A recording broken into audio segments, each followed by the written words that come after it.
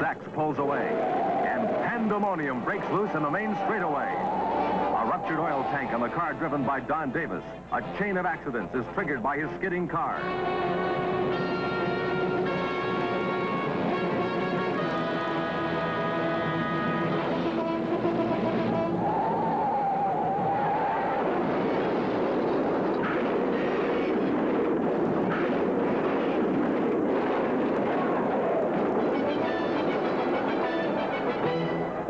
The main straightaway resembles a large bowling alley where cars lie scattered like 10 pins. 6 cars are involved. Shocked emergency crews rush to the scene. An accident of this magnitude never expected. Turner's car wrecked after flipping high in the air.